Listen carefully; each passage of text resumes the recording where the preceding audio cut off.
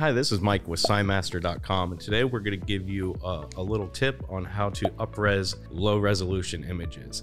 There's no right or wrong way to do this. The end result is just trying to take a low-res image and upscale it. Let's just go with the case scenario. An elementary school needs 18 by 24 yard signs with their school mascot on it.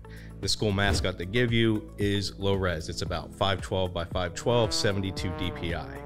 The problem is you need to put this on an 18 by 24 yard sign, minimum resolution of 150 DPI.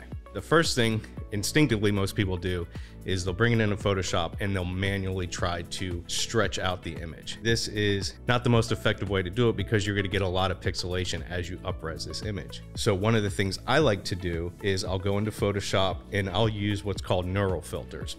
So you go up to the top of Photoshop, you go to filters, neural filters, and once you open this up, you're going to see a zoom feature. So zoom this image by about 5 times, and then you're going to want to check remove JPEG artifacts. After that, you're going to take the noise reduction slider to around 4. Hit OK. The end result is a much better image. Photoshop does a really good job of smoothing things out and removing a lot of the pixelization, so you can see the difference between your original low-res image that you manually scaled to what Photoshop produced.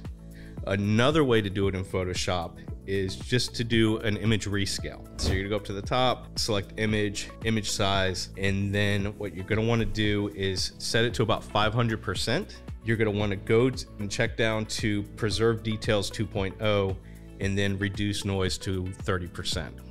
This also produces a really great result for you that is a major difference between your original low-res image that you tried to manually scale. Okay, another option you can go with is you can take this low-res image and you can try to vectorize it. I found a really good free version online that'll take like a JPEG or a PNG and vectorize it for you. So if you go to Vectorize.com, this one's free. You can upload your image and then it'll process the image and you get a fairly decent vectorized version of this logo. It's not perfect, it's a little wonky in areas, but sometimes this will get the job done. We in-house use Corel Draw, which to me by far is one of the best image to vectorize plugins. That's just awesome. Bring in your image, go up to bitmaps, outline trace, and then high quality image. After that, you'll see that you have this almost flawless vectorized version of the low-res image that you uploaded. So once again, these are just tips and tricks that we use. You probably have your own methods that work for you, which is fantastic. This is just kind of the ways we do it. If you have methods or process that work for you in up-resing images, feel free to leave a comment in this video and share the knowledge, because that's what this is all about. And hope you have a great day. Thank you.